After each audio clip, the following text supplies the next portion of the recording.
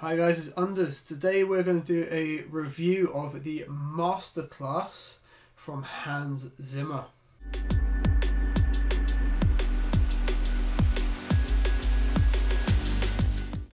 Now, if these videos are helpful for you, please pop a like on the video, subscribe to the channel. If you've got any questions, comment down below. I do my best to get in contact with all you guys and reply to those comments. So, essentially what we're going to look at is the Hans Zimmer Masterclass, which is taught from the masterclass.com website. I will link the course down below if it's something you've not heard about. Towards the end of 2016 it was advertised really heavily, and I'm a huge fan of Hans Zimmer's music, so I bought into it and I've gone through the classes and course, and for the most part I really enjoyed it. But just what I'll say, if you are looking for the technical aspect of how Hans records, designs sound, goes into the mixing process and recording processes, that is not really part of the masterclass. So Hans goes very much in depth about how he comes to a concept and how he creates the music he's going for with the director, and it's a lot of how to liaise and interact with people. So that's a huge part of the industry. You're making music for someone else's vision, and Hans gives you a really deep insight as to how he gets his mindset into that and how you can interact with certain things. So he goes very much in depth with music being a conversation. So sets of notes being questions and answers and responses, and you tell the story with music and sound. What's really nice in the course, there'll be some good examples where Hans will explain his thought process, what he's done, how he's created certain things, and then you'll be able to see the clip that he was particularly talking about. It also lets you see inside some of the projects, but not necessarily how they were created. For example, he did the music for Sherlock, for which you're able to see the huge session files for that, and have a look at how they're laid out and the concepts for them. And the way that he initially works is to sketch out a theme for the music. So he will just write and record and write and record and write and record and build up a huge library of one particular thing, and then when he gets the chance to start putting that to video, he'll find the key phrases and the bits that he's written. Maybe it's just 3 notes for a character, but that then phrase becomes that character throughout the course of the film, and he would have just written that on the fly, just getting concepts and ideas together. There's another really great section about sampling, and that he will take a particular person he knows and record them and build a sample library of them playing the music. In this case he's talking about a cellist, and that he builds that into his own sampler so that he can particularly grab that cellist and play out their particular style and their particular parts for a piece of music. So he can take as long as he needs to get that sound and develop exactly what they want for when they come to the final recording at the end. A big part of his process is working all from the piano in his lab.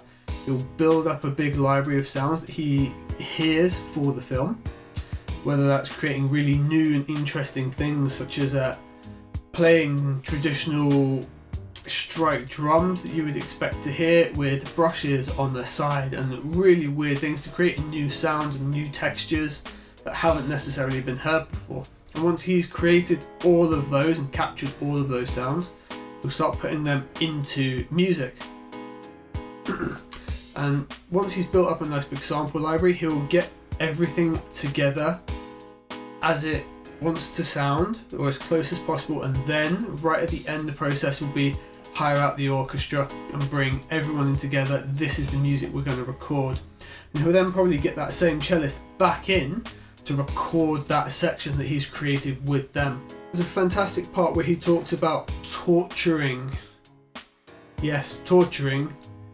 his players and getting, I think the example was from Batman, yes it would have been Batman Dark Knight, where the Joker theme, which was not allowed to win an award because it was actually one singular note was the slowest he could get someone to play on a cello, where the note was taking nearly a minute to play through and then to bring the bow back through.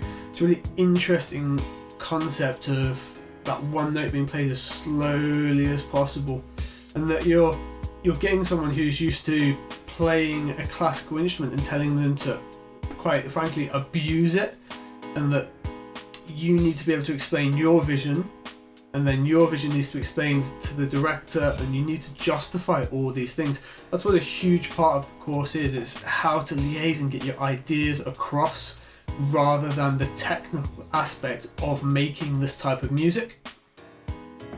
But there's a great section about Hans telling you how to take feedback.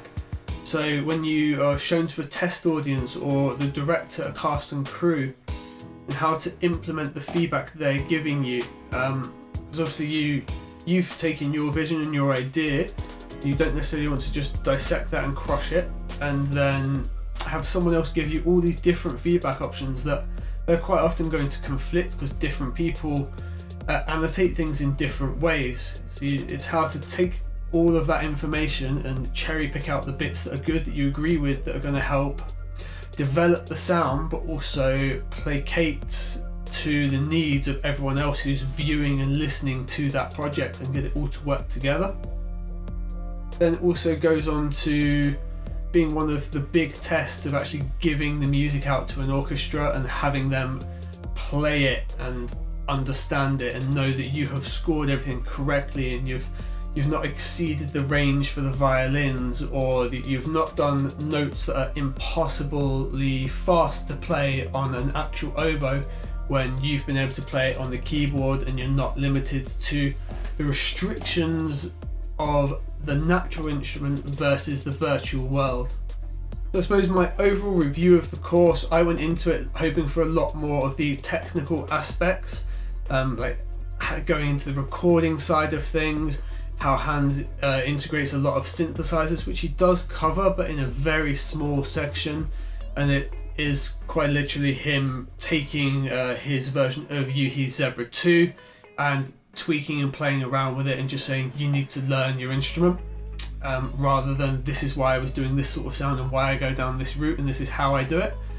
But overall the course gives you a really great understanding of how to work with other artists, which is a huge part of everything you do as a musician anyway.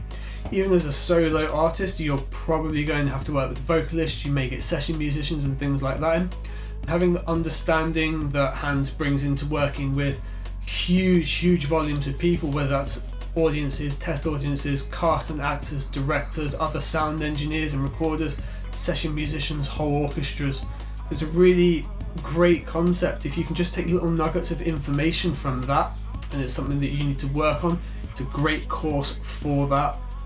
Overall, I think it's a really good course. I'm a big fan of Hans Zimmer, so having the ability just to look into his world a little bit, for me, is worth going through the course.